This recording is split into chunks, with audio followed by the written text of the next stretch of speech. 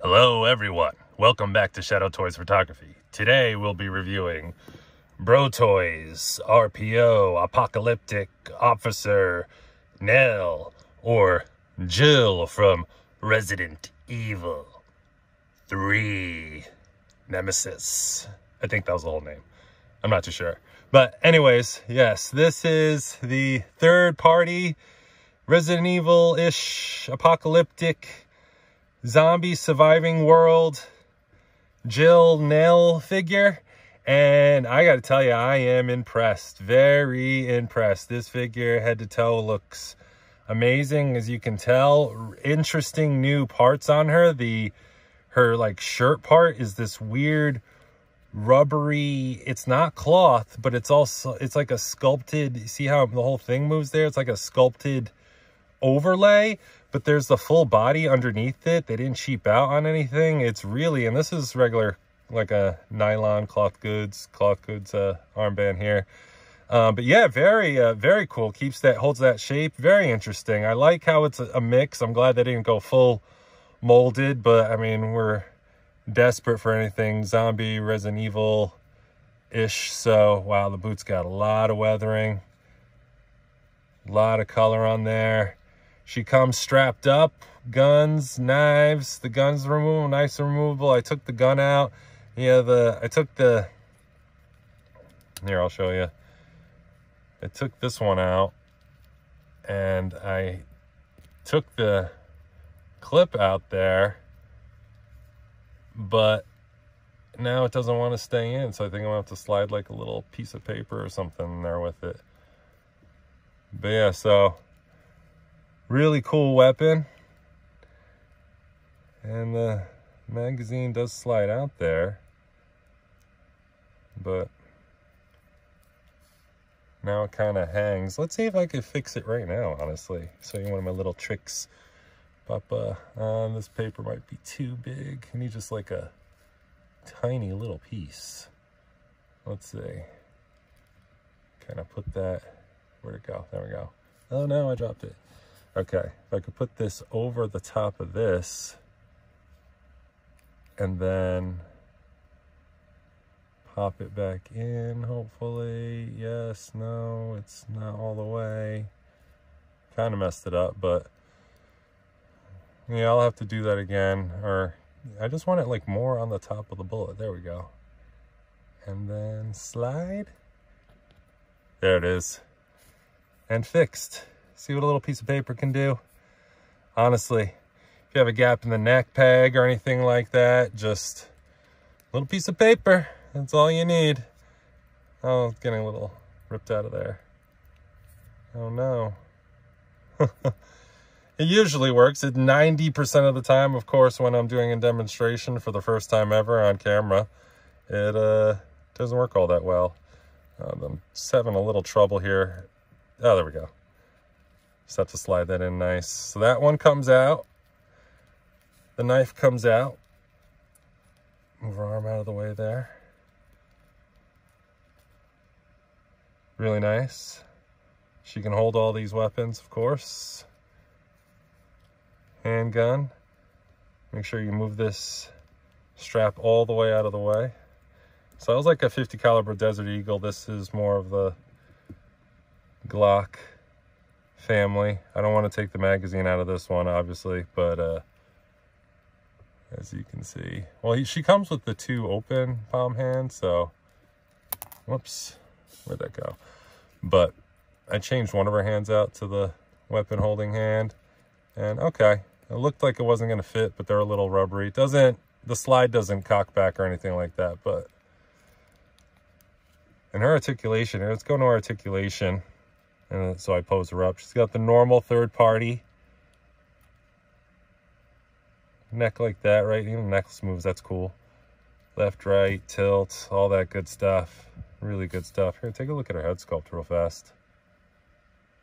You take that in. The camera is washing her face all the way out. I mean, I see she's got pink in the top there. She's got blush in the cheeks, but the HD LED blaring light literally 5 inches from her face Nice sculpt back there. Is washing her face out. But the hair, showing all those layers and highlights in there. Really nice.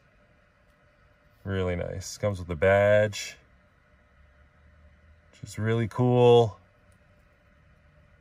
Comes with ammo, extra magazines in there, I'm sure, for the handgun. Pouch. Nice. And then, okay, so I did the head articulation. Now the arms are weird. I can't get them out. It looks like it can, but I can't get her out to do a full T-pose. But, I mean, her arm works really well, and there is, like, a butterfly joint in there, as you can see. So, double joints, and then she's got the bicep down here, which I've mentioned in other videos. I don't know why third party doesn't put it right here, but weird. But anyways, and then like this and like this. So let's put her in a shooting pose. Oh wow, that was nice and smooth and easy.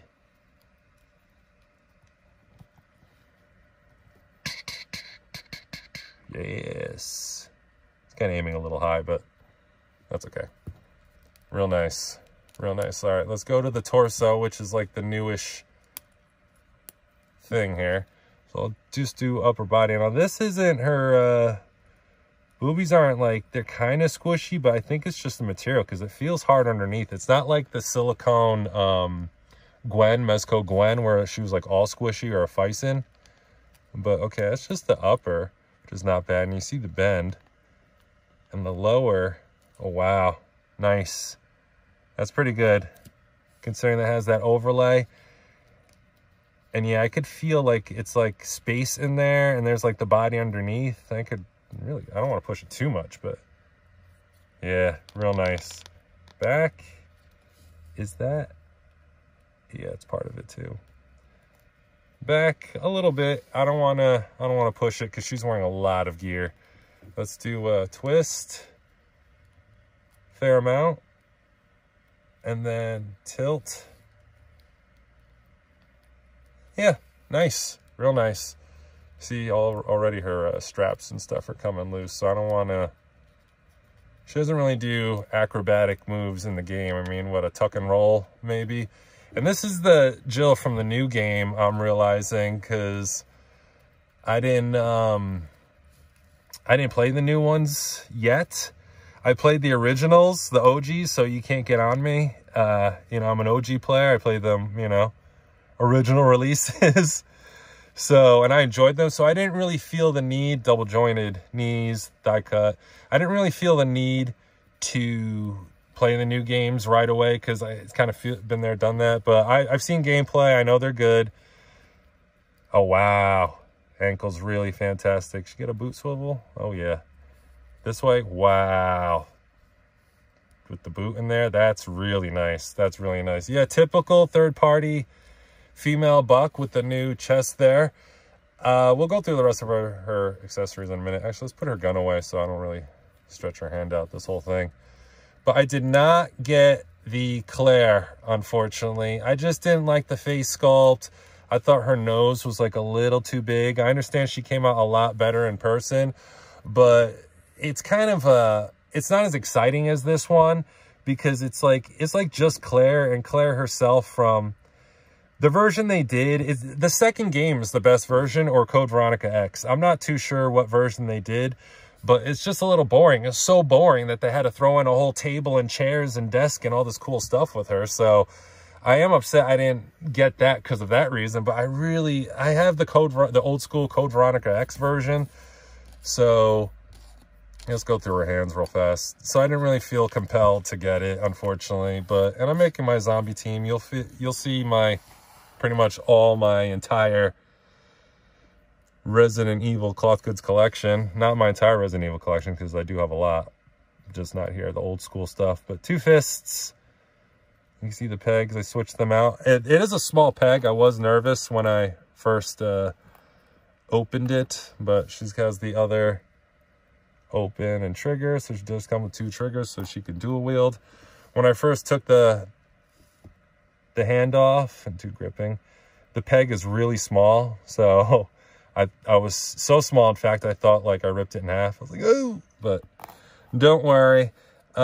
She comes with these, I guess, fence cutters, I call them, but they don't work as well as like the Mezco ones or like the ones you'll get for like a dollhouse level, like Hobby Lobby or anything like that. As you can see, it's a little wonky, but it looks awesome. I mean, and it functions. You just gotta, oops, just doesn't function like a normal, and it's plastic. It doesn't feel heavy, and she could hold all this stuff, of course.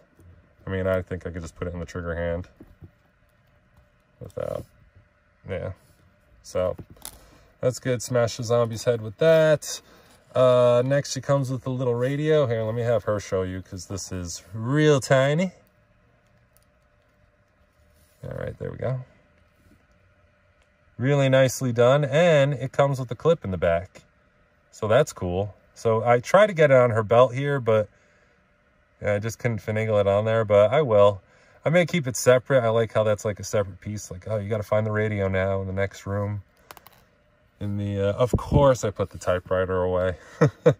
She comes with another knife. It's a combat knife.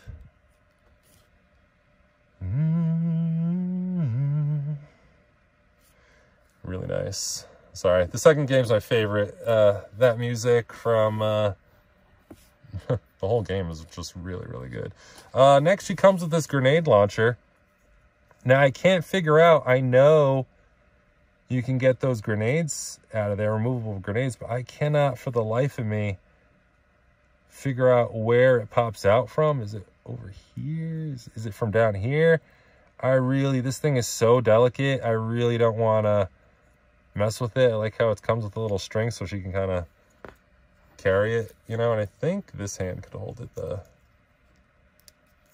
open. Yeah. Boom, boom, boom. So that's good. I really like that a lot. Two more, well, technically three more accessories. The shotgun. This is how I know this is from the new game, because I was like, I don't remember this in 3, but it was years. I played through it like once or twice, again, when it first came out. And yeah, it was really good. I wouldn't mind a Carlos, honestly. It doesn't look like it's pump action, and it doesn't pump. It looks like it's like a auto or semi-automatic shotgun. Oh, wow, you can see through the scope. Cool. Real cool. Lastly, well, not really, but I thought this is some weird kind of mine or throwing ninja star or something like that. But no, it's part of this rocket launcher, which is really cool. I like how they put the fire effect in there. And of course, that's removable, which is neat. I like that a lot. That's just an excellent touch. Third-party accessories are second only to Mezco and no one else. But that pops out, so you can kind of pop that out of there, right? And then I noticed on the back of the box, there's no instructions, so I am kind of winging it, that this is the back of the missile. So it shoots out, right? Boom. And then this can, if she shoots it up, this kind of shoots up, and then it kind of sprays out, and then falls down. That is so sweet. That is so sweet. I like that a lot. That is really cool. Really cool. So, yeah, that's, I'm digging that. So, yeah, let's get into a couple comparisons and, yeah, basically bring out the entire Cloth Goods Resident Evil collection here. Let's bring in a couple other figures first. Here's Mattel Elite Bailey, so you can get a idea of size. So, and this is a Valaverse Arctic Commando guy. So she is on the small side. She is third party, and they do run small. Keep that in mind. Now, this is Shadowtoys. This isn't technically third party. I mean, what's really third party anymore? I mean, what are you going to call Shadowtoys third party? They've been around making stuff. They just got into the 112 Cloth Goods game. I mean, Rambo is a bigger guy. However, Sylvester Stallone And all of Hollywood, or not, speaking of Hollywood, let's bring in Jason Statham, The Expendables. Yeah, I can't do his voice right now. Let's bring in Marvel Legends Black Widow. See, off camera, it doesn't look that bad. I think you can fudge it a bit. Yeah, let's bring in Mezco Spider-Gwen.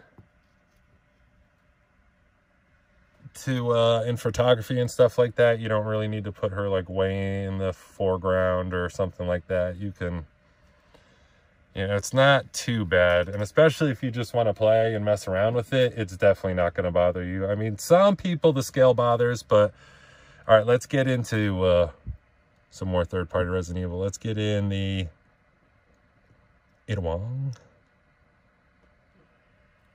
and Leon. I do have Chris on pre-order. Been waiting forever for it. So, yeah, not bad. I know. Well, Chris kind of goes with both these ladies, honestly.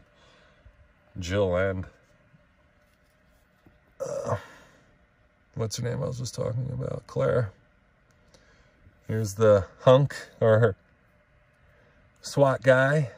So scales well with that. And, all right, one more.